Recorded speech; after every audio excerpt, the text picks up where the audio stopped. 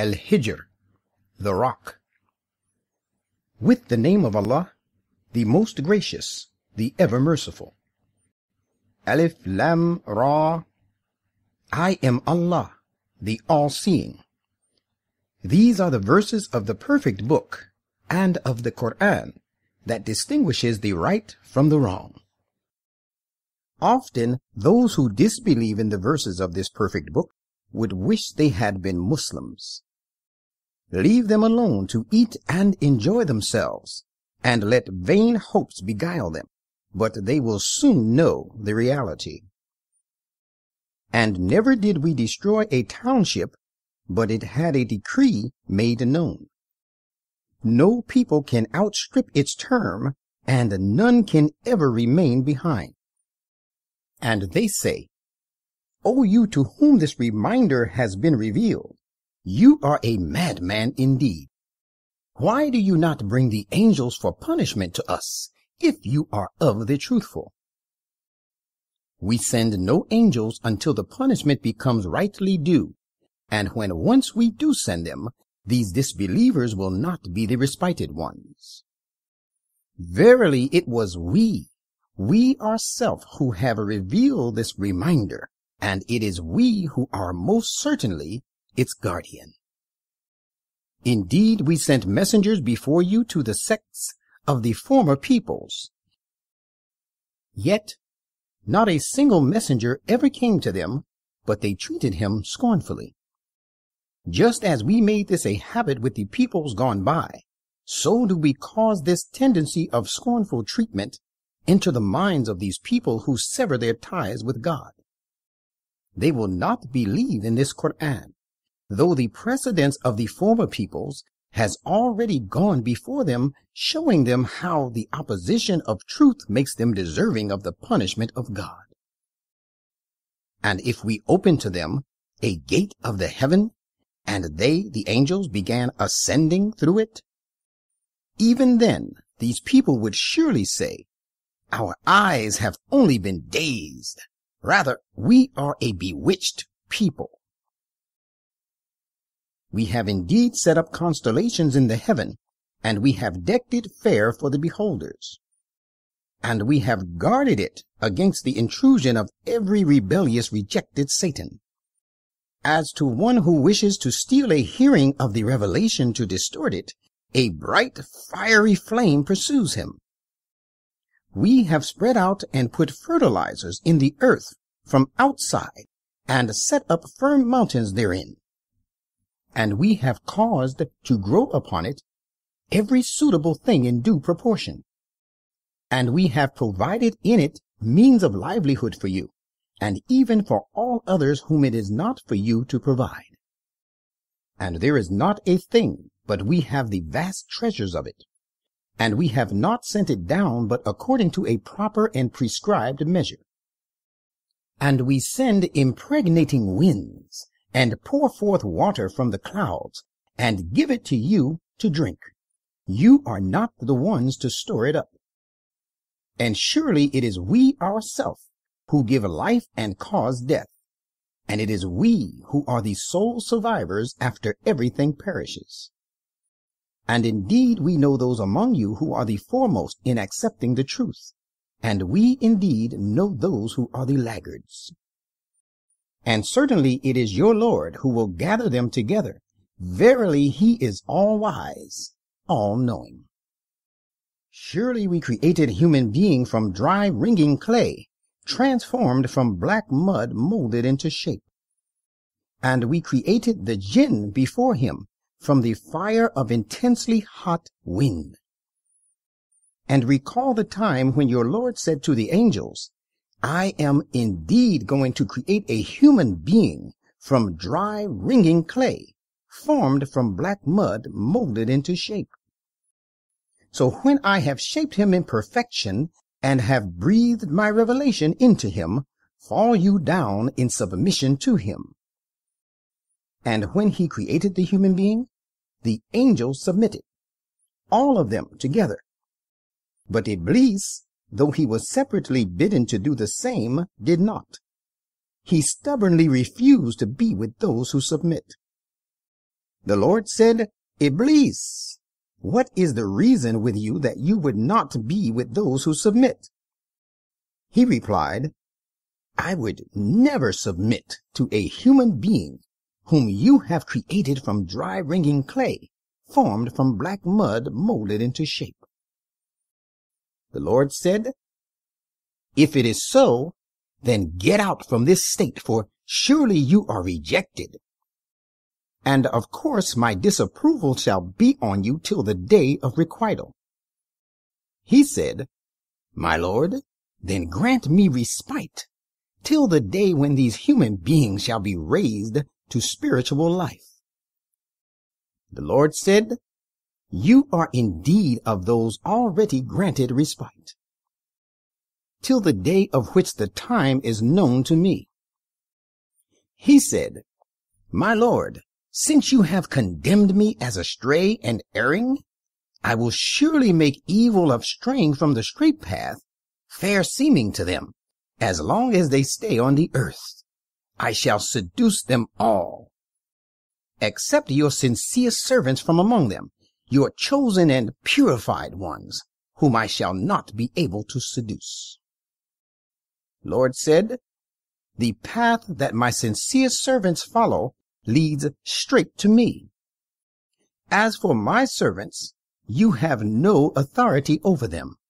Different, however, is the case of such of the deviators who choose to follow you. And of course, Gehenna is the promised place for such of them all. It has 7 gates.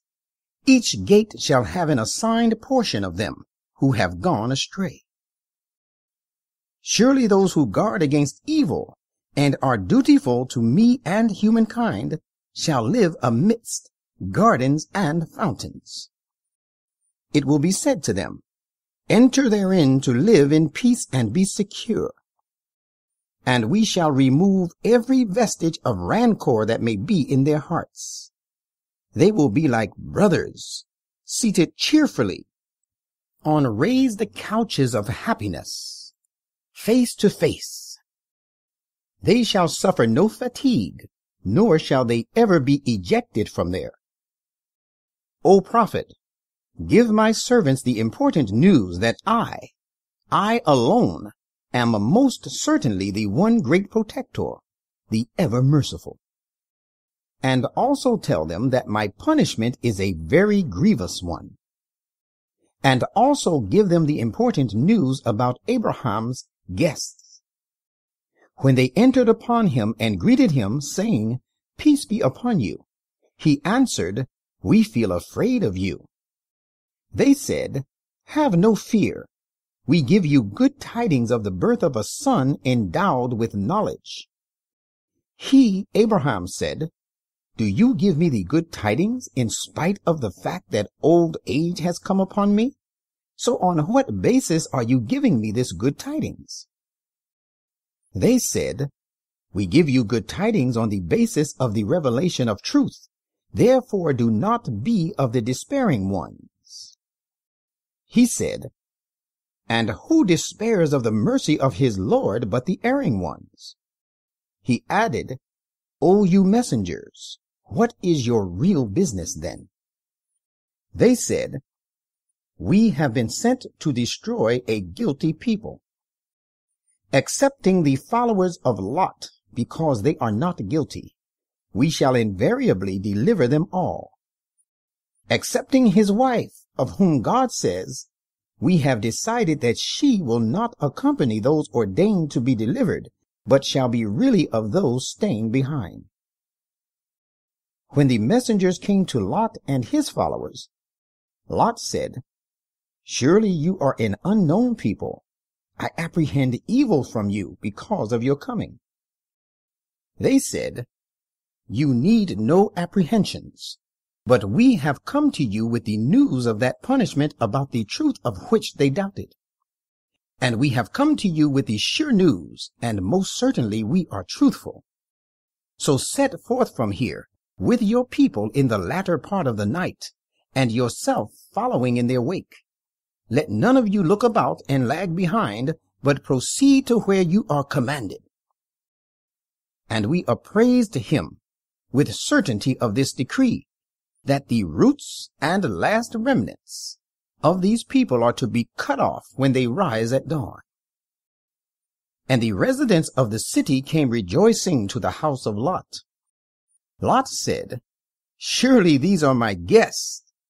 Therefore do not put me to shame by your disrespectful behavior towards them. And keep your duty to Allah, and disgrace me not." They said, "Have we not told you not to entertain all sorts of unknown people?" He said, "Here are my daughters as hostages to serve as a guarantee that the strangers will not make a mischief, if you must do something to make any investigation against me." Prophet, by your holy life and by your true faith, these your opponents are also wandering distractedly in a fit of frenzy. Then a dreadful punishment overtook these at sunrise. We turned it upside down and rained upon the people petrified hard stones of clay constantly. Surely in this narrative there are many signs for such as can interpret signs. And the ruins of these townships lie on a road that still exists. Behold, in this narration is indeed a sign for the believers. Certainly the dwellers of the thicket of Midian were also a wrongdoing people. Therefore we inflicted punishment on them, and the ruins of both their cities, the city of Sodomites and the city of Acre, lie indeed on the open highway traversed by the caravans from Hijaz to Syria. And the dwellers of the Hijr, a township of Thamud lying between Tabuk and Medina, also cried lies to the messengers. And we gave them our commandments, but they were averse to them. And they, in search of a life of peace and security, used to hew some parts of the mountains into houses, feeling secure therein. But the dreadful punishment overtook them in the morning, so that all that they had accomplished was of no avail to them. And we have not created the heavens and the earth, and all that is between the two, but to suit the requirements of truth and wisdom.